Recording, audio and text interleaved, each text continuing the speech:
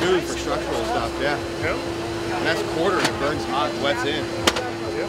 That's 0.45. It's actually 3/8. 3/8, yeah. Yeah, you got some real good burn in there. Yeah, very cool. I like that a lot. The machine is very smooth, and then the wire has a very broad operating range. So this is an all-position wire, and it does shine at a position. Okay. Because on Flux-Cored wires, what we do is that slag has two purposes. Well, actually more than two. It helps clean, and then it helps protect. And then last but not least, it's also the what we call the shelf to hold the molten pool while it cools. Gotcha. We also make Flux-Cored wires that are flat and horizontal only wires, and the slag is a lot more fluid and it wets in even more. Gotcha.